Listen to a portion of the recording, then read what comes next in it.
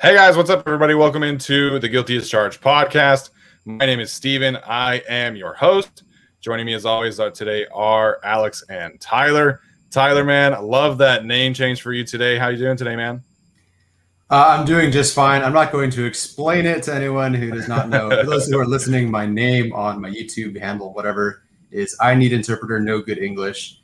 You can figure out why. I'm doing very well. If you can't tell, for those on YouTube, one of us has to stay up starting the recording at 11 p.m. at night. And I wonder if you can tell by our names who that is. Yeah. I'm not going to put a whole lot of effort into the name. This is truly an ungodly hour. First, Adam Silver has pushed back the finals for the last 3 years. And now this, I mean, just terrible. Tyler, why can't you get out of class all the time or work? You know, I mean, come on. Sorry, just hey man, I gotta get paid somehow. Yeah, exactly. And you know, I understand doing the games later on when they're in Phoenix, but it's like, I mean, this is 8 p.m. start for Milwaukee fans too, so I don't really understand that. But we got a fun show planned for you guys today. We're going to talk about all of the ESPN top 10 lists which have come out recently. For those on our audio platforms, my name today is Respect for Corey Linsley, which we'll get into in a second because that had me heated. And then we're also going to talk about the secondary and do our deep dive position breakdown for that group as well. So let's start with the Justin Herbert talk. Oh, I'm sorry. I almost forgot. We also have a great interview that Alex and I did with the director. For those of you that know him on YouTube, we were really excited to do that collaboration. As always, the audio version is going to happen right after I stop talking. Video version is going to be happening in a separate video. So without further ado, here is the director. All right, so let's get to the nitty gritty about Justin Herbert this week. Obviously in the news, there was the Patrick Mahomes thing. There was him being listed as a top 10 quarterback. So Alex, I'll let you kind of take the reins here with the Justin Herbert conversation, really however you want, whether you want to talk about the Patrick Mahomes thing first or the ranking here. But why don't you kick us off first? Yeah, we can start with the Mahomes thing since I don't think that was as big of a deal as people want to make it out to be. You know, apparently Mahomes said he was getting chirped at on the course by Chargers fans and Raiders fans and Broncos fans, which doesn't surprise me, given that it was Lake Tahoe in terms of this golf tournament. So, you know, maybe he just felt the need to snap back. And it also sounded like he was just getting chirped at all the time because he messed up the phrase in response to the guy, which is what people do when they're annoyed. So, you know, I don't think there's actual, you know, any drama there. People want to act like he's scared and stuff like that. You know, also like to the Chargers fan that called him a bum. I mean, you know, he's not a bum. I mean, we could have fun with it, but you know, he's won his Super Bowl and his MVP. Now, you know, that being said, I would probably call Tom Brady a bum in person. So, you know, everyone has their own different tastes and hatred. Okay, but going to the top 10 list specifically, I was a little bit surprised that he was in the top 10. I kind of expected him to clock in just outside that kind of range, but it didn't really surprise me either, just because you could argue the talent and the tools that he has as well. And, you know, the guys that you would really kind of argue that would be in front of him, you know, you could argue that, say, someone like Tannehill is a little bit older and that, you know, you have Herbert and Murray being the young guys with the tools they have, and both have won Rookie of the Year and are kind of on the upswing. So I didn't find much disagreeable there. I know there might be some crazy Chargers fans, like the director mentioned in our interview, that would be like, he's got to be top 5. But no, he's pretty firmly, I think, in the top 10. Personally, I would have probably nudged Kyler Murray ahead of him, but I don't think that's a big deal. And, you know, I guess the thing that's holding him in the top 10 is the omission of Deshaun Watson. But I think Justin Herbert, regardless, has earned his spot in this tier of quarterbacks. I love that Patrick Mahomes messed up. I hate that stupid quarterback. Everyone, he's fun to watch, I guess, but otherwise his personality irritates me. On that Thursday night game when the refs kept giving the Chiefs a bunch of first downs off of BS penalty calls, and he's like pointing down the field. And from that moment, I just freaking hated the guy. Yeah, he's also very talented. But listen, Chiefs quarterbacks who beat up on the Chargers, I love Alex Smith, so it's not like I hate them. It just for some reason Patrick Mahomes rubs me the wrong way. Anyway, it's still funny that he messed up, but obviously it doesn't mean anything. It just you mess up your words. I mess up my words on the podcast every single time. As far as the list goes, going Mahomes, Rodgers, Brady, Wilson, Allen, Stafford, Dak, Lamar, Herbert, Murray. Obviously, no Watson. Like, if we're including Watson, I would put Murray in front of Herbert, and I would put Watson, obviously, in that list, which would bump out Herbert. And that's okay. And then, of course, this depends on how you look at it. Like, I took Herbert in our little fun mock thing, which quarterback would you have and start your franchise with? I took Herbert first or second overall. But I don't think this is quite how that list works. And so, you're taking who they are right now, and I guess maybe some projection in there, I suppose. And I wouldn't put Herbert on this list, but that's not saying that he can't easily get into this list. I could see him passing Lamar. I could see him passing Murray. I could see him passing Stafford if he has an iffy year. Josh Allen, maybe if he regresses, especially because they're kind of considered very similar kind of players. So, it's no shame in him not being top 10 just yet. I have no problem if he's there. And he was there at 9, and that's great. And it also obviously shows that, for all the criticism he gets from, fans, and by fans, I mean Dolphins fans or anybody who didn't select Herbert, that he's not a winner. Well, clearly, I'm hoping, because we're about to talk a list that was terrible, but I'm hoping that the executives and whoever that they polled understands that, Herbert is better than his record shows, because he really was. Yeah, that's the thing like that we have to point out that I should have led with. Jeremy Fowler, this is not his personal rankings, right? Like, I saw some people were like, Jeremy Fowler's an idiot. It's like, this isn't him. Like, he's polling people within the league, executives, coaches, and players and things like that. And I think a couple of scouts he mentioned.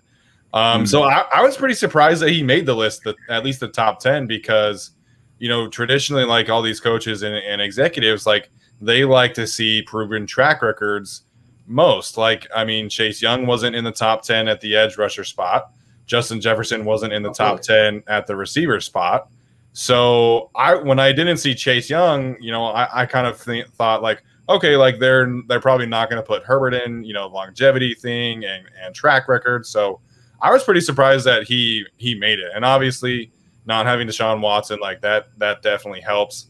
But I think, the pecking order at the quarterback in the National Football League right now is pretty clear. Like, I think you've got your tier 1 quarterbacks, depending on where Watson stands. Like, if he plays, right, you've got Mahomes, Rodgers, Brady, Wilson, and then Watson would be in that tier as well. Then I think you've got the second tier quarterbacks, Josh Allen, Lamar Jackson. You could put Matthew Stafford, maybe Ryan Tannehill in there as well. And then you've kind of got like the up and comers, right? Kyler Murray, Baker Mayfield potentially, Joe Burrow, Justin Herbert. And then you've got all the game managers after that. So I was okay. I would have been okay if he were, like in the others category with like the caveat of like, we think he's going to be in the top 10 next year. I would have been fine with that. But him being at 9 is fantastic. And I was very thrilled with that selection. Yeah, I was also just going to say, I was a little bit surprised that they kind of just bumped Stafford up 4 spots.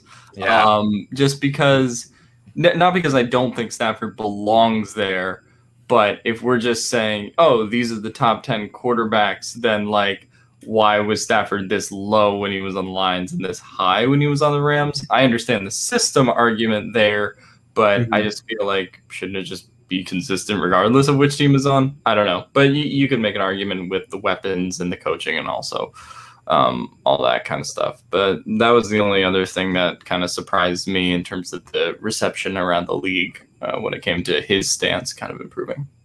So you said he bumped up 4 spots. Was there a previous ranking?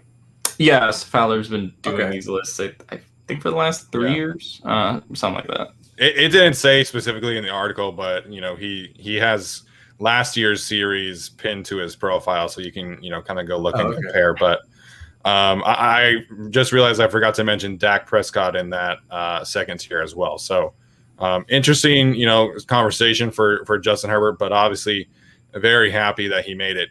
The most disrespectful thing that I've ever seen in any of these rankings is Corey Linsley not making the top 10, and specifically being the 5th center listed in this article. And I understand, like, a lot of the media members have such a hard time judging offensive linemen. It's why you always see guys like Duke Manyweather and Brandon Thorne be so upset about the All-Pro and Pro Bowl voting, because people just, like, they have no idea. But it's never been easier to, like, properly judge offensive line play with all the advanced metrics that we have with PFF and ESPN.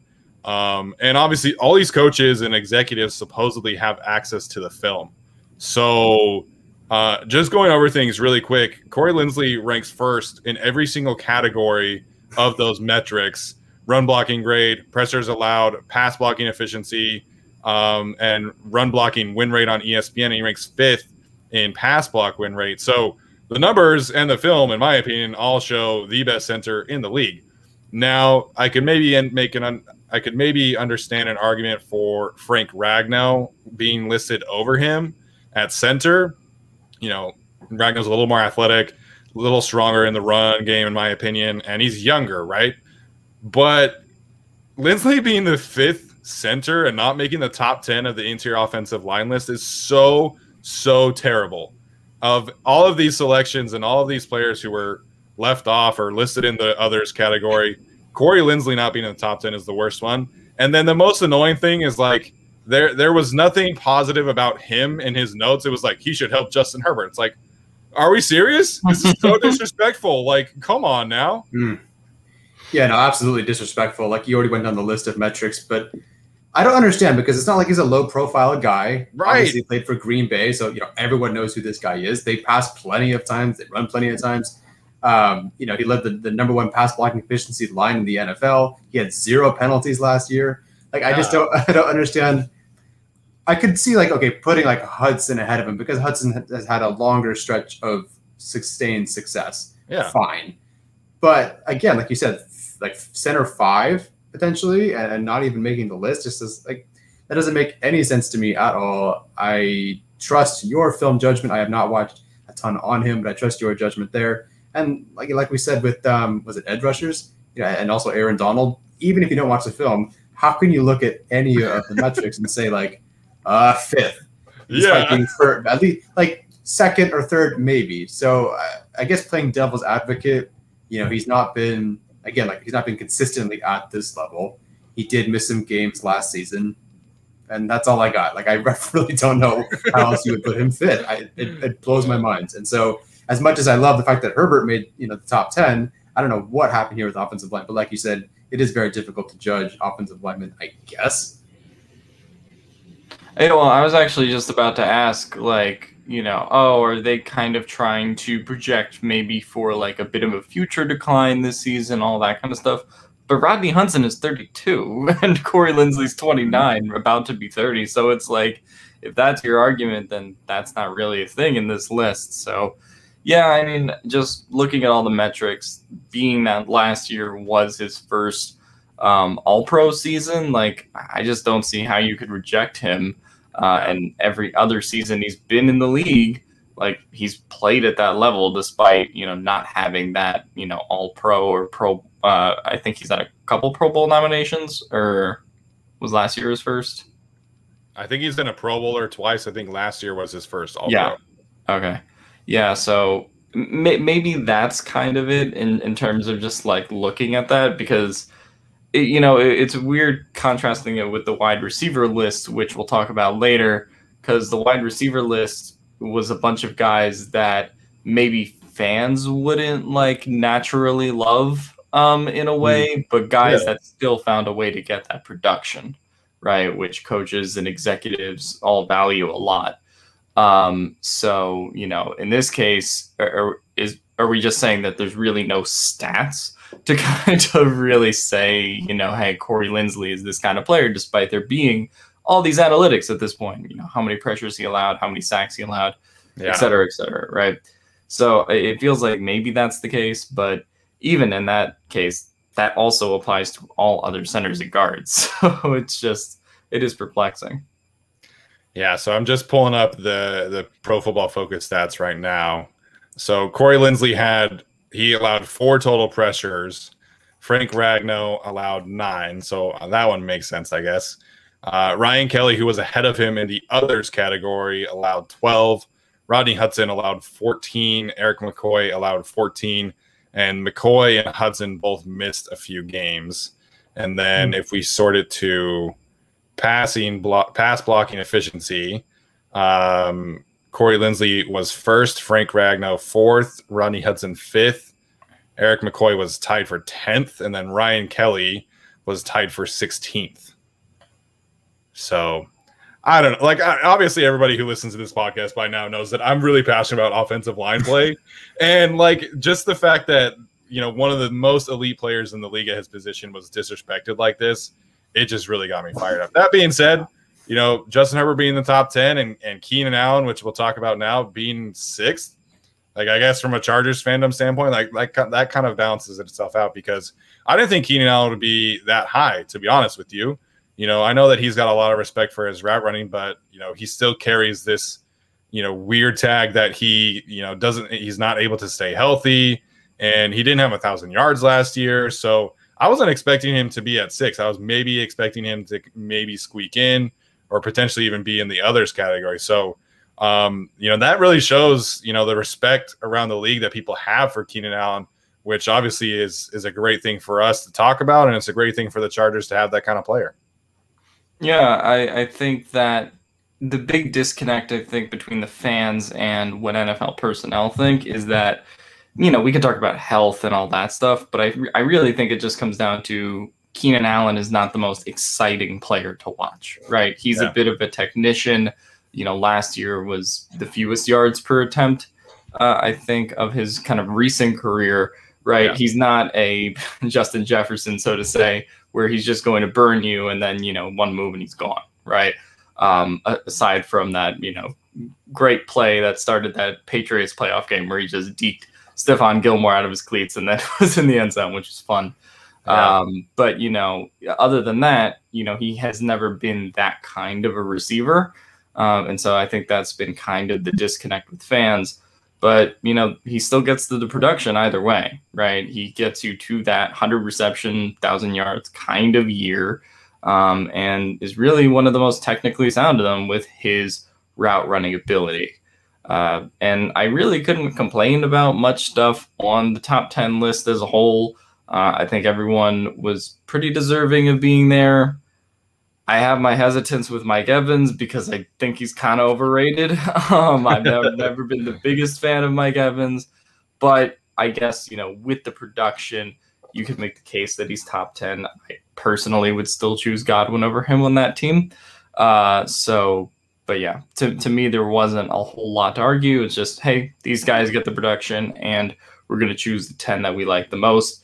You can make cases for other people, as we saw the Minnesota Vikings tried to make the case for Justin Jefferson being a top 5 receiver over Julio Jones and Devontae Adams and all those guys, which was crazy. So I would not go that far, even for Keenan Allen. But Keenan Allen clocking in at 6, I think is the right call.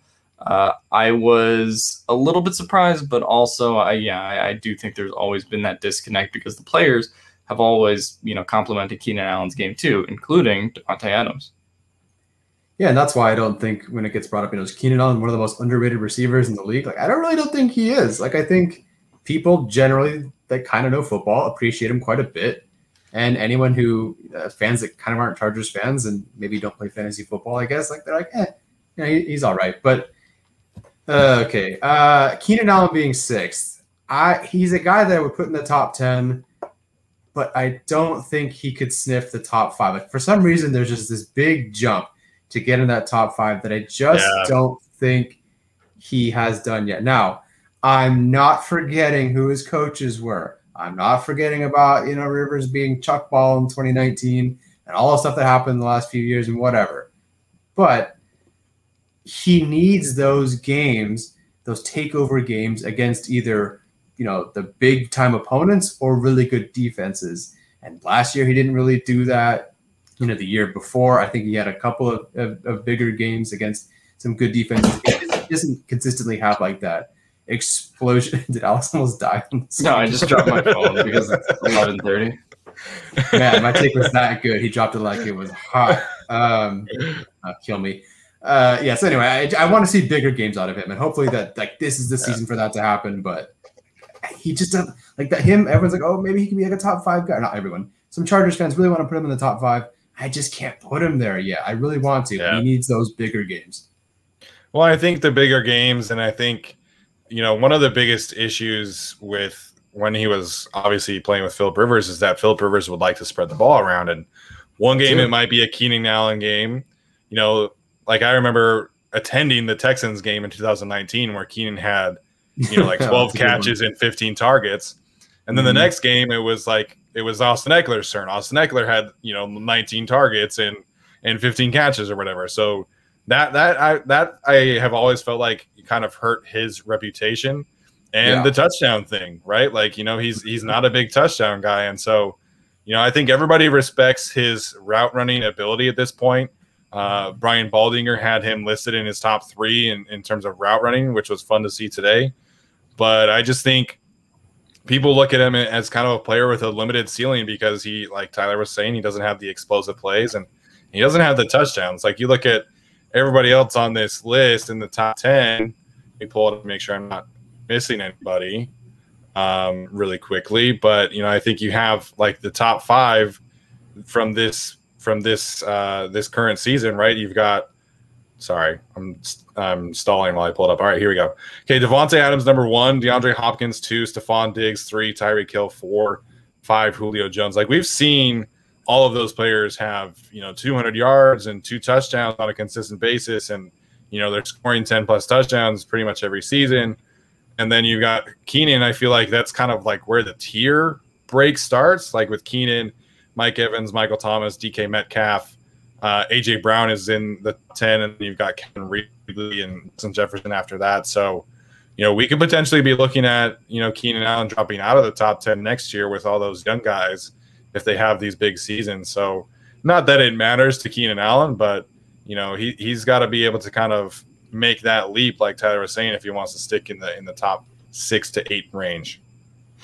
I would say the thing with Keenan Allen's game is that he's kind of formatted it to the point where I feel like he has a pretty high floor. I don't know if he'll ever climb into the top 5.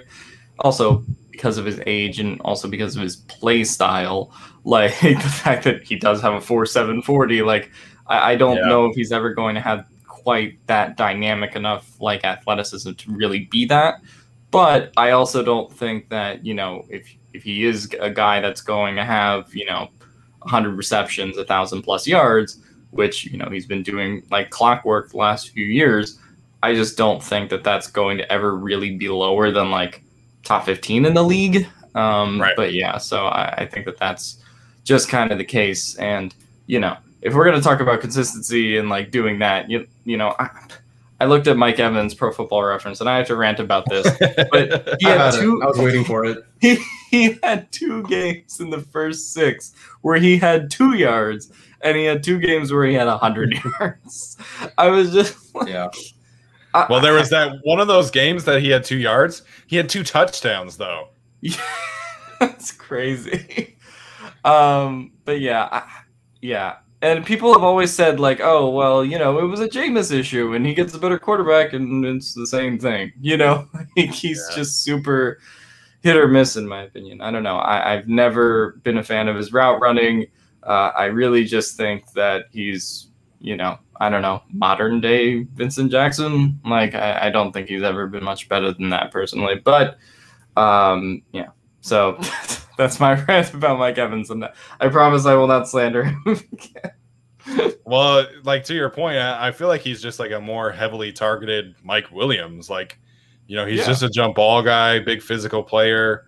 And against certain teams, like that works. But for whatever reason, whenever he plays other physical corners, then he gets shut down. Like Marshawn Lattimore, has carried this like top 10 reputation simply for the fact that he shuts down Mike Evans. And it's like, well, there's 14 other games that they play, you guys.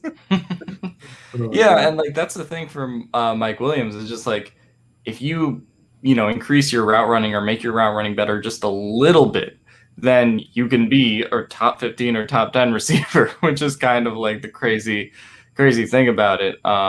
So yeah, that's just my thought, is that I guess the gap between like the top 30 guys in the league and the top 15, top 10, it really isn't that much in terms of skill set. Yeah. So the last one is obviously the running back list. Austin Ekeler was not listed in any capacity. Frankly, I'm not super surprised because of the missed games last year. I think if he had a full season, he probably would have made the list. But a lot of people were pretty upset that Austin Ekeler didn't even make the others category list. But like I said, I just think that's an injury thing. I think that, if he had played even, 12, 14 games, then he would have made the list. Yeah, absolutely. I think would Darren Sproles, I think Ekeler has better numbers than Darren Sproles, but would Darren Sproles have made a top 10 list or with the others list? I don't really think so. And so, yeah, Ekeler not being there is completely fine with me. Right, and I think that's also about, do people think of Austin Ekeler as a running back? Right, I don't know, if we get into that question, but we talked about him lining up in the slot and lining up all over lining up all over the field. And so I think that's interesting. Just, I don't know if he's considered the same way that Alvin Kamara and Dalvin Cook and Derrick Henry, does he really play the same position as those kind of guys? But yeah, so I don't think either way that he deserved to make a top 10 list. I don't know how you could include Austin Ekeler in that, especially given the games missed last year. But, if he does wind up playing all 17 games this year, then I think that he has a chance to make it, at least if he accumulates enough receiving yards like he did in 2019. Alec, I'm really surprised that you just glossed over an Urban Meyer joke like that. I didn't hear the joke, actually. So what was the joke? You said most people don't view Austin Ekeler as a running back. And I said Urban Meyer wouldn't because of Travis Etienne. Oh, okay. Yeah, I didn't hear the joke at all. Explaining the joke makes it funnier. Yeah, way funnier. All right, so we'll wrap up this conversation with this question, which I think is super interesting. If you had to pick a player on the Chargers roster that did not make one of these lists to make the list next year, who would you pick and why? So we're talking wide receiver, running back, or offensive center in general. So any list, it can be any list, any of the defensive positions, any of the offensive positions, just someone that did not make the list. So you, Mr. Adderley, Michael Davis, Kenneth Murray, Jerry Tillery, Mike Williams, Ekeler, Rashawn Slater, anyone of those players. I'll say Davis, just because of his skill set and the way that he can improve. I think that that's kind of the most dangerous one out of those guys.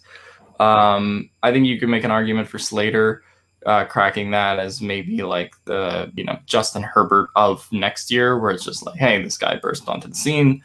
But yeah, I think I would go with Michael Davis just because I think Brandon Staley's scheme will suit him well, and I think he showed that he can go against top receivers at a pretty high level last year, including Stephon Diggs. I'm going to go with Jerry Tillery, and I don't know why that's the one that I thought of. Okay, here's why. I can't name more than 5 other defensive tackles that would have made this list. If you asked me to make a list of 10 defensive tackles, I would have just started naming Cortez Broughton, because I don't know all the defensive tackles. So to me, a former first-round pick in this defense is supposed to be really good, a high-profile defense. He could take that next step. I think Steven's really high on him taking that next step. Sure, why not? Because honestly, if I were making this list, I couldn't name enough defensive tackles. So if he has a great breakout season, yeah, I'd probably throw him on my list.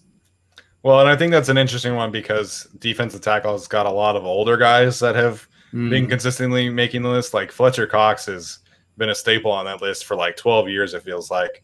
So, I mean, that's certainly a possibility. I'm really intrigued by the Michael Davis selection. I was going to take the obvious one in Kenneth Murray, but I could definitely see a world in which Michael Davis makes that leap because, we've all heard, the tools aspect, and we're going to talk about the secondary. So maybe this is kind of our segue here, but I'm so curious to see how high Michael Davis can climb, because he made such big strides last season, and now he's getting a scheme that fits him better. He's getting, maybe not specifically better positional coaching.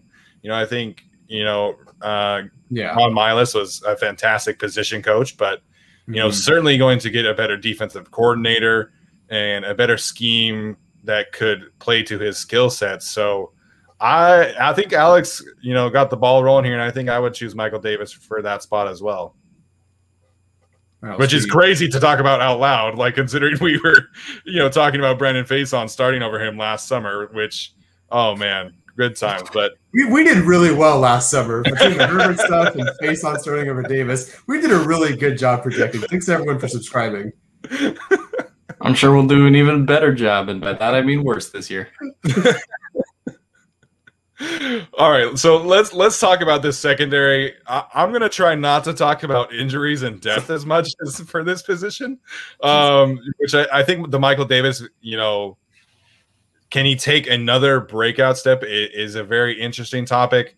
I know Nasir Adderley is a very popular breakout selection for this team as well. So I guess, who really is going to step up and be, a high-level playmaker alongside Derwin James if he's able to stay healthy. So who's going to be that guy? Is it going to be Chris Harris? Is Chris Harris going to come back and have a career renaissance season, or is Michael Davis going to take that next step? So I guess that's my biggest question mark is who's really going to establish themselves as a high-level, potentially elite kind of playmaker for this defense. Yeah, I would probably say that I don't know if Chris Harris is going to have a renaissance, but I do think he can be, what he was, in the later years in Denver, particularly as a slot corner, not when he was on the outside. But I think he can get back to that for sure. And if you made me pick kind of one of the young guys between Adderley and Samuel and all those guys that are going to be a playmaker and step up, I'd probably go with Samuel. I do kind of still need to see it from Adderley. And I think I really like that, we talk about Harris and Samuel working at safety a little bit and working all over the field. I just think that would play really well in Brandon Staley's defense. And it doesn't seem, from what we saw with the Rams last year, that it's actually too much for rookies to handle. Like Darius Williams had an awesome season. And so I think that, Asante Samuel can kind of pick up, where he left off last year, but in a more complicated kind of versatile scheme. So those would kind of be my two guys. But yeah, my question is just movement and rotations when it comes to this team, just kind of seeing who plays where. And I also expect it to be a lot less rigid than the Bradley scheme, which was just, right. Quite frankly, CB1 covers wide receiver 1 and CB2 covers wide receiver 2 and, et cetera, et cetera. Yeah. That's sort of what it was. And that's what a lot of NFL teams do. But I think when you bring in somebody like Brandon Staley, who's going to be kind of changing that, that'll be interesting. And that plays into the potential of why I think somebody like Davis could have a breakout year, but it may also be harder and more complicated. So, I would just say the movement and where guys start, because I don't think you'll just see the normal, Davis CB1, Samuel CB2, and, Harris slot corner that like Chargers fans and, NFL fans have kind of gotten used to. I do think it'll be more complicated than that. And you'll see them, move around to safety, move back to corner, move all over the field. And so plus you have Derwin and Nasir likely in those two high safety sets, with the potential of a Webb or a Gilman coming in at times. So, yeah, I think it's just kind of the rotations and movement at this point. Yeah, I know you hit it definitely right there. This is such an interesting part, and I think probably the most interesting group of the offense or defense, in my opinion, because of Brandon Staley. And Arjun just did a great video on what makes the corner group the most important part of the defense, or maybe it was secondary. No, I can't remember. But it's such an interesting rotation that's potentially going to happen. When Harris mentioned, that him and Samuel Jr. they're going to play more safety. Like, what is that going to look like? Is that out of necessity? Is that out of preparation because you know that Derwin James is probably going down, or is that something that you're going to work on throughout the depending on your matchups, depending on who's in front of you? Who knows? I would like to know. One of the reasons that I didn't want Staley and the Chargers to draft a corner in the first round is because A, they needed a tackle, obviously, but B, Staley, with the guys he had last year with the Rams, granted he didn't draft any of them, not that he drafted anyone anyway, but it wasn't like, they were there before he got there. And so for him to take a bunch of guys in the 5th, 6th, a bunch of undrafted free agent guys and turn them into the number 1 defense in the NFL, granted they had Ramsey and Donald, can he do that again with the Chargers, and how fast can he do it? Because it's not like they went out and did a bunch in the secondary to acquire guys. They just, kind of had a couple of pieces, but mostly kept the group intact and lost Casey Hayward, lost Rayshon Jenkins. And Staley seemed very confident that he can maximize this secondary based on what they have. Now, is it overconfidence? Are they just, saying great things about them, but they're going to really retool it in 2022? I don't know. Either way, I'll be patient, but I can't wait to see what Staley's going to do with them, because he really seems to get the most out of guys who aren't considered, high-end talents. And, Milas kind of did that as a position coach for a long time, but now the coordinator gets to oversee all of it. And, we'll see. I think I'm hoping it happens quickly. I'm hoping they can get after Ryan Fitzpatrick pretty early, but I'll be patient too. Well, and Ryan Fitzpatrick is, either going to have an awesome, like 404 touchdown game against the Chargers, or he's going to throw for 200 and 3 or 4 interceptions. So it could be a really great start for the secondary right off the bat for sure. I'm curious to see who's going to win that third safety spot, because, I am not like 100% confident that this person will play a ton. But I think based off of what, I've kind of studied and watched specifically last year, is that whoever is the third safety is going to be on the field quite a lot, like 30 snaps a game kind of player. And, we've talked about, them not addressing the safety position earlier was, a show of confidence for Nasir Adderley and Derwin James. But it was also a show of confidence in potentially in Alohi Gilman and Mark Webb, and being able to develop those kind of players into, starting level players. And, Mark Webb, I think I'm very intrigued by, like, his physical frame is kind of like a safety linebacker hybrid type of player. So, I can definitely see him playing some star and money for this team. But, who's going to be that third safety? And when that third safety comes on the field, like, is that person in the box, or is Derwin James in the box? Or, what kind of, like Alex was saying, like, what's the rotation at safety? So that's definitely something I'm really excited to, get my eyes on and see, who is going to step up between Mark Webb and Alohi Gilman. I would also say that I thought it might have been more of a show of confidence in Mark Webb than it was in Alohi Gilman, just because it seems like the Chargers were like, hey, we can wait until the 6th or 7th round because we know this guy is going to be there, right? So if they feel that confident in him to the point where they didn't draft a guy in the 5th or 6th round, or the 4th round like a lot of people wanted, then I do think there is kind of maybe a bit of a hot seat when it comes to Alohi Gilman. I think either way, whether he's the third safety, he's going to have to play defense, obviously, but, he may be kind of limited to just that special teams role if they really do like Mark Webb. So that's the kind of thing that I thought was, plus also drafted by the old regime. So, I don't really know what the new staff thinks of Gilman, but I do know what they think of Webb based on, Brandon Staley kind of waxing poetic about him. So that was kind of the thing I thought is Gilman a little bit on the hot seat? I don't know. I guess. I think that Mark Webb thing is kind of homerism, man. They had confidence in him. They were like, this is the last pick. They didn't do anything in free agency, and they waited the entire draft. And aha, Mark Webb is there. Okay, so let's say that they were confident. Okay, if you knew that this group had issues and they had injury issues as early as last season, and they waited a long time because they knew this guy was going to be there on late day 3, why can't we say the same thing about Larry Roundtree then, Alex? Oh no, I mean, yeah, I think that's a fair point. The only thing I would say is that somebody like Mark Webb and Louis Gilman are more likely to have to play significant roles on defense, right? Like, I mean, Larry Roundtree is likely either going to play special teams or he'll get like a couple carries. Like I don't think he'll get more than that because you already have Justin Jackson and Joshua Kelly ahead of him on the depth chart. I'm not saying that they just specifically waited, all 3 days of the draft, Yeah. Oh man, it's the second round. Well, we got to wait for that Mark Webb guy.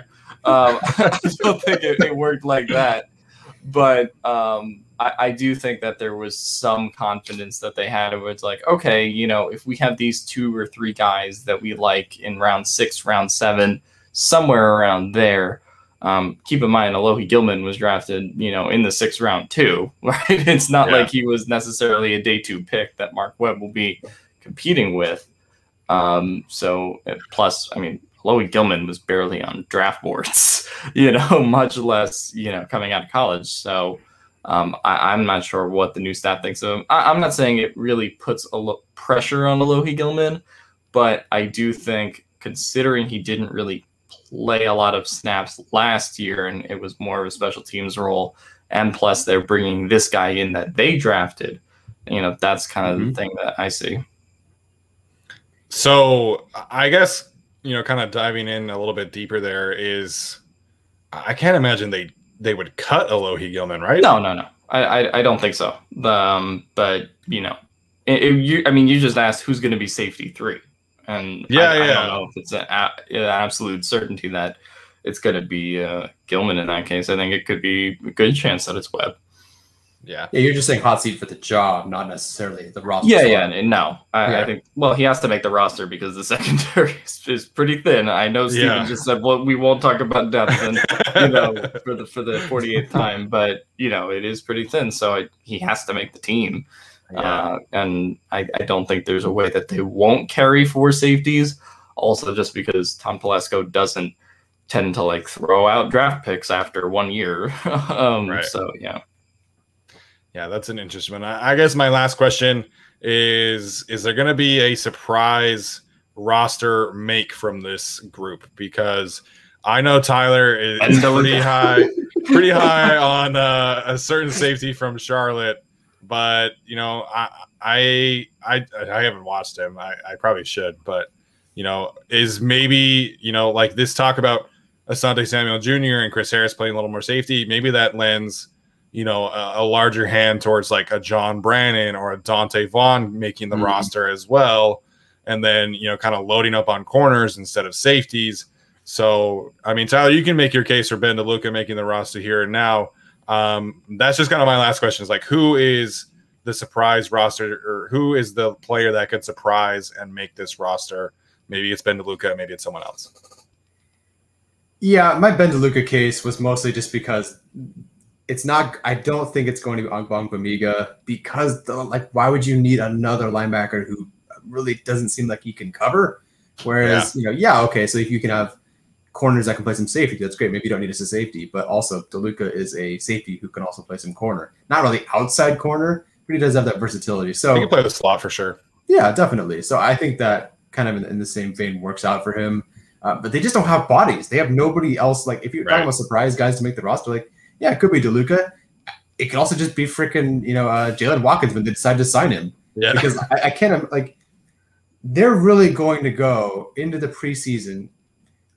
Listen, like I said, I have all the faith in the world in Staley to develop these guys, but how can you actually feel confident in the group that you have behind Derwin James? Even if you kind of like Nasir Adderley, how confident can you really be? Yeah, I'm still surprised. Obviously they're not going to sign Richard Sherman, but I'm still very surprised that they have not signed another safety yet. So yes. I don't know. I have a question, and we can go back to your question too, sort of. But okay, Derwin James goes down. Who are you playing at strong safety? Is it Gilman? Is it Webb? Or are you doing something crazy with like Kaiser White? I think we fast forward to next season. No, I would play Webb. I would play Webb at strong safety. I think he's got the body and the makeup to do better than Alohi Gilman. I think Alohi Gilman, I don't know, man. It's tough for me to be like optimistic about Alohi Gilman because after they drafted him, I didn't really like what I saw on film. Just saw kind of a player that really played out of control, that really wasn't, good in technique and wasn't a great athlete. But he plays hard and he has a really high motor. And so I certainly understand taking a shot on him. But I would play Mark Webb there if it were me. Or I would go sign Jaleel Adai, Ducks for cover. I'm down. Well, I mean, at that point, they would have to sign like a Jaleel Adai or, a Rayshawn Jenkins, whoever it might be. Like, you would just need a body at that point. Like, well, Rayshawn's in Jacksonville. Oh, I meant Jalen Watkins. Jalen Watkins. I get Jalen Rayshawn. I get those two confused all the time. But yeah, no, I think you would have to sign one of those two at that point. It definitely is really surprising. Like, you watch the Rams play even like the first game and you see 4 or 5 safeties on the field, right? Like, you have Jordan Fuller, you have Caleb Rapp, and you have Terrell Burgess, and you have John Johnson. All 4 are on the field at the same time. And so, like, naturally, like, all of us were just like, oh, like, they're going to, take a safety higher, maybe add a safety in free agency, like, load up on safeties. And they have a lot of corners. And so, maybe that answer is putting Chris Harris back at safety or doing some other things. But, like, it is really surprising that your 5th safety has been an undrafted safety from Charlotte, and your 4th safety is either a 7th round pick from Georgia or a 6th round pick from Notre Dame. Like, it's definitely a head scratcher still to this day, even though Brandon Staley and company have really expressed some confidence in this group. But yeah, it's a little weird for me. Even like the Bears, and studying them, who always had 2 linebackers on the field, like, they always had 3 safeties or 3 corners on the field. And so it still is weird to me that, we have no idea who's the 3rd safety going to be, and we have no idea what to expect from the 2nd safety. And yeah, it's just weird. The only name that I'll throw out there we were talking about Dante Vaughn and sort of those guys, Kevin Hall kind of wouldn't shock me if he made the roster, just because this coaching staff did pick him up on waivers. And, I was actually reading from Michael Peterson. He actually does have a bunch of pass breakups that he had in college, and we know that kind of ball hawkishness, or like kind of getting at the ball, is sort of a trait in Brandon Staley defenses. I don't know. I wouldn't predict him to make the roster over Tavon Campbell, but it wouldn't shock me if he really made the back end of it. Maybe as like that CB6, or, he was one of the first guys off the practice squad, right? So that's kind of a name that wouldn't surprise me, just kind of looking at Dante Vaughn and all the other guys there. But we'll also get a much better idea of that in the preseason. Oh, yeah, definitely. It feels like, okay, so every year with the Chargers, it's always been the offensive line. Okay, they need offensive line help. Why did you neglect the offensive line? Well, we feel good about our offensive line. Of course, the fans know that's bullshit. And then the offensive line does terribly. What is like? I can't figure out. Like, I'm trying to put a legitimate reason, unless they like are really, really think that they can make the most out of this group. And I guess they have to. Like, why would you not? When you need your secondary to make this defense work, why did they not invest more? Are we not, like, are we assuming that the secondary is going to have a bigger role than we think they do? Like, that's really stupid.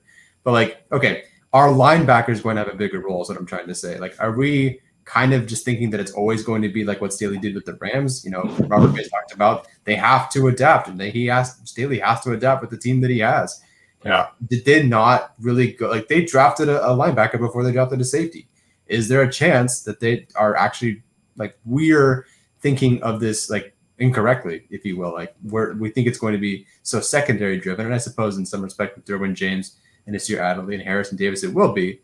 But, like, are they not worrying as much because of they feel like the linebackers are going to play a bigger role, or are they just overlooking this position group? I think it's kind of both, honestly. Like, I think, we watched so much of the Rams defense last year, and, you know, it was a personnel thing. Like they didn't have the kind of linebackers that, you know, that they had in Chicago when he was there, or maybe even in Denver with Josie Jewell and those guys. But I think we are maybe overthinking a little bit, and maybe, you know, Drew Tranquill and Kenneth Murray are like never going to come off the field. But I still think you would need more than 4 safeties just for depth purposes, especially when you have a guy like Derwin James who hasn't been able to stay healthy. Easter Adderley hasn't really proven much. So sure, like, yeah, it's totally possible that we're overthinking things and that the safeties are not as important as we think they are. But like, even if that's the case, even if you're only going to have 2 on the field at the same time, like it doesn't make sense to me why you wouldn't kind of, you know, take a better shot at, you know, landing a potential depth piece, potential starter kind of safety, even if you are confident in, you know, overcompensating for your lack of depth.